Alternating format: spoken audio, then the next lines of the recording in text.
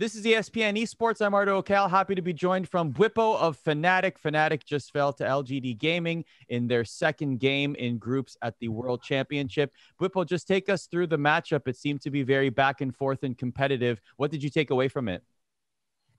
I think the biggest thing I took away was giving them the comfort picks that they got was a bit of a mistake. I think we tried to avoid them having too much of an early game strategy because in the play-ins they had a very strong early game showing, but they time and time managed to throw, and then the game fell into the enemy's hands again. But we felt like LGD had shored up those weaknesses, and if we were to give them a more early game oriented strategy, we would have a hard time coming back into the game. So we decided to play a bit of both and try to get some early game matchups going on, like the set into Ornn, as well as get some scaling with Syndra and Graves. But it didn't quite work out, and they managed to outscale us in the end and win in a late game team fight. So let's talk about that matchup specifically. Set and Ornn in the top lane. Longji loves playing the Ornn. You love playing the Ornn too as well. You guys have some history on international competition. Just take us through that individual matchup. I think that in this matchup, there's not much Ornn can do. It's really in the hands of Seton and the jungler to see how much you can get from the Ornn. And I think we successfully managed to pressure him and dive him and take plates off of him. But unfortunately, we weren't able to translate any kind of lead into an actual meaningful game.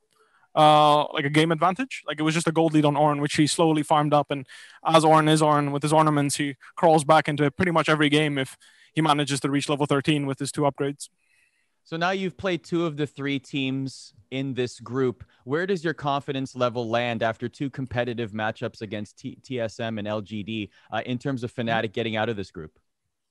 I think it's certainly still possible. Like I'm not too worried at all, especially given the fact that we're coming in with our own idea of what's good and what's bad and how we want to play the game. So managing to understand, have a better idea of what is actually going on in the tournament and what is actually considered strong blind picks and what are strong meta picks and everything is, I think, quite crucial for any Worlds experience, right?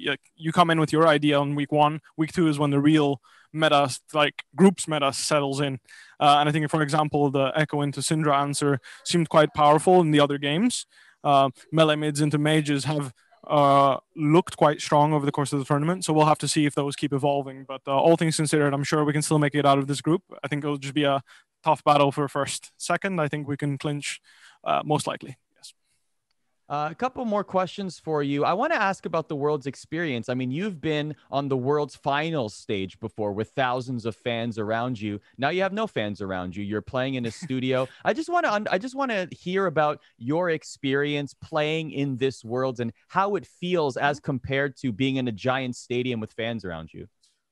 It's still very exciting. It's just the lack of the reaction from the crowd is definitely something you can notice, right? Like the stage trembling, whenever it makes a play, a solo kill, anything happens, you like basically feel the crowd, you hear the crowd, like everything is just way more intense.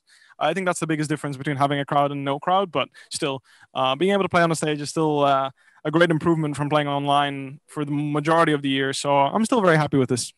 How much did you miss playing on LAN?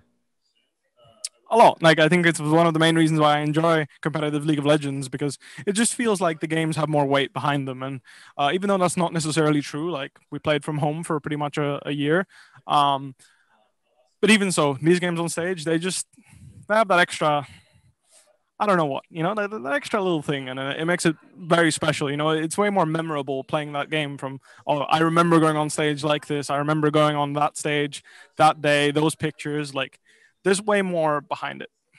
My last question for you, obviously by now the Bwipo cam is certainly a thing. We definitely got some reactions game 1 against TSM, the thumbs up, the reactions. I'm sure you've seen them online. Do you think about these ahead of time, or are these all spontaneous reactions? They're pretty spontaneous. Like I think today, for example, I don't think I had much emotion going on because I was trying to really focus on my matchup because there was a lot of burden on my side of the lane. I opted into an early game strategy, or like a more early game focused champion compared to Ornn.